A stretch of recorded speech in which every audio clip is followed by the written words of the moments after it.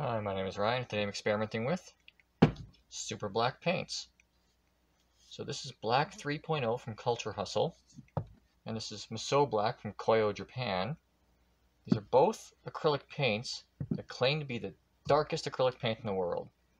Black 2.0, the predecessor to this, was made in response to the existence of a material called Vanta Black, which is the blackest material in the world, which is not a paint that's used for scientific applications. It's more of a thin polymer coating.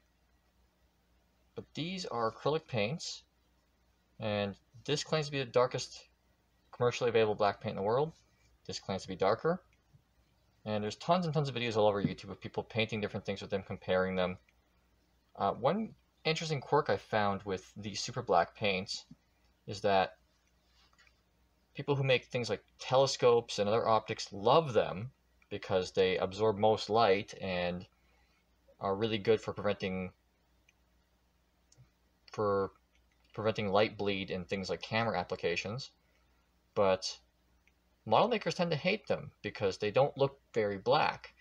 An interesting quirk of flat black paints is that in certain contexts, flat black can actually look kind of gray, whereas a glossy black, which objectively reflects more light, looks darker. It's just the trick of the eye. But today, I'm not looking at these for how dark they are. I'm looking at them for how much light they absorb and turn into heat. I want to see how hot these get in direct sunlight, because I'm hoping to use one of these to coat the plumbing for a water solar heater. I will also be comparing it to regular dollar store acrylic paint, a typical flat black spray paint. So you typically use a flat black spray paint on a solar water heater, but I want to see if these perform significantly better, because if so, it might be worth using these so that I can get more performance out of the solar water heater on colder days. Now these are quite expensive. This had to be imported from Japan and this had to be imported from the UK. And so both cost close to about 70 Canadian dollars for these small amounts. These both, after paying for shipping, cost around $70 to $80 to import. So they're not cheap, whereas this is literally $1, and this I think cost $5 or $6, and a lot more volume here. So what I'm going to do is I'm going to take this copper pipe and cut it into 5 sections, one for each of the paints and one control that's going to be left bare copper. I'm going to prime and paint this. The reason why I'm priming this is because the fact that none of these acrylic paints are designed to be painted directly on metal, so I don't think they'll stick all that well. So I'm going to prime it first to give them the best chance of sticking. Keep in mind that these paints are absolutely not made for this kind of purpose. They're very delicate paints. And then I'm going to expose these to direct sunlight and take temperature readings off them throughout the day. First, let's cut this pipe up.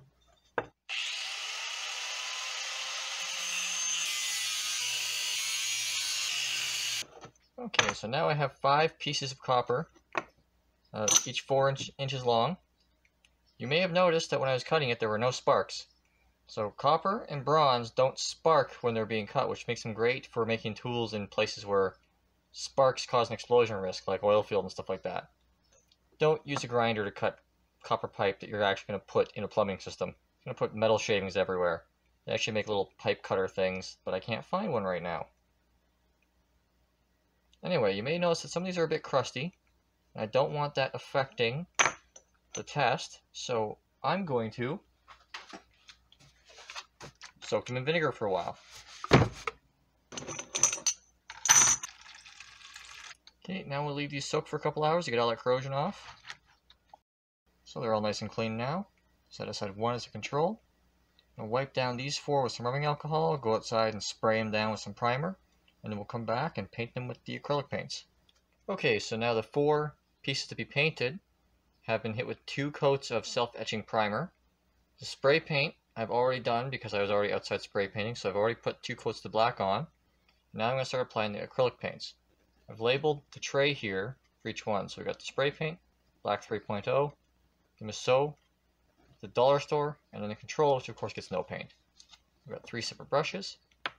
Now, according to the instructions on these paints, the effect is best achieved, the black the super black effect is best achieved if you use this and water it down and put it in a airbrush. I don't have an airbrush, so we're just going to do the best we can with these brushes. I don't want to put this on thick, which I'm already failing at. I want to do thin coats. Casual reminder, I am not an artist. Now, for those of you who don't know this, Black 3.0 is put out by a company called Culture Hustle, which is pretty much just a personal company of an artist called Stuart Semple.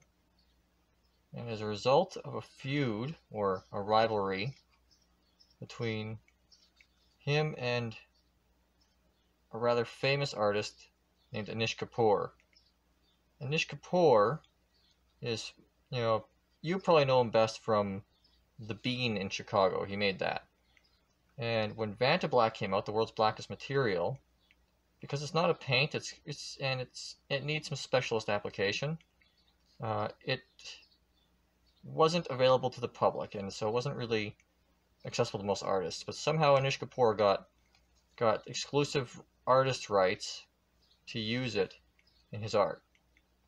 And then Stuart Semple came out with a pigment called the world's pinkest pink. And to get it, you had to promise that you weren't Anish Kapoor and you weren't going to give it to Anish Kapoor. And then they came out with this, or Black 2.0, which is a commercially available black paint. And then now Black 3.0. And for anything from Stuart Semple's website, you have to click yes to a disclaimer saying that you are not Anish Kapoor, you're not affiliated with him, you're not going to give him access to any of this, and it's kind of become part of the brand. The joke was funny at first, but I find it a little bit tiring now. I've had to order this off this website, and you have to confirm like 4 different times that you are not and will not give this to Anish Kapoor. Which, by the way, I don't know Anish Kapoor. Okay, I should shake this up first. Give it a fair chance. So that's one coat of the Black 3.0. I'm going to probably put on a second coat of each of these, just to be fair. Obviously it's a little bit glossy because it's wet. That's supposed to go away when it dries. I think just brushing it on like that is a lot easier than what I was doing with the dabbing.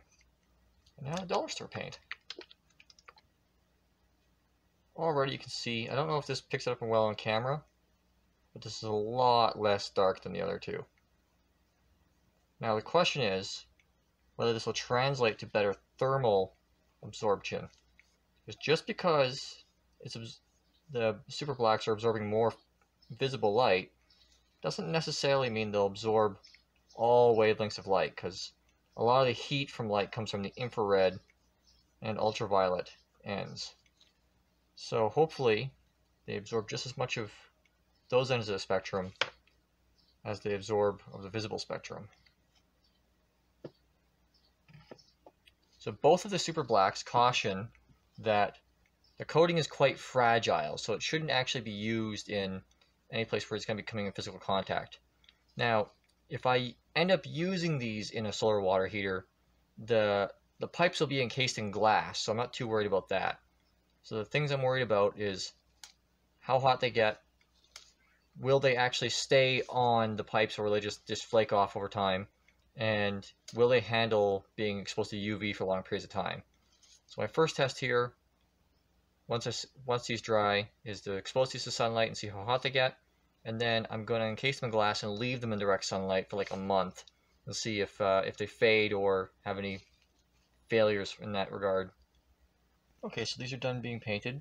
I don't know if it shows up well on camera, but these two in the middle, the super blacks, are clearly much more matte than the spray paint, and they're visibly darker than the acrylic paint.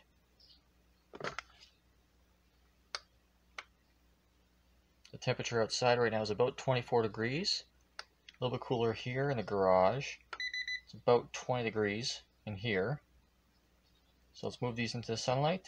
I'm going to take readings at 5 minutes, 10 minutes, half hour, and an hour, and we'll see how much they heat up.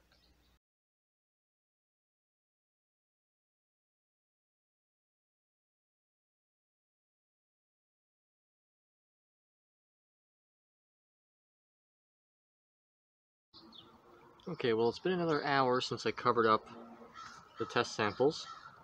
Let's check the temperatures now.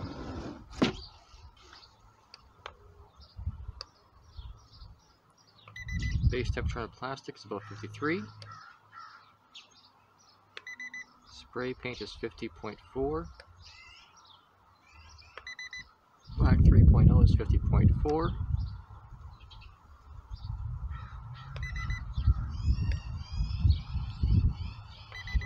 Musou Black's about 50. The wind just kicked up, so that's probably cooling things again.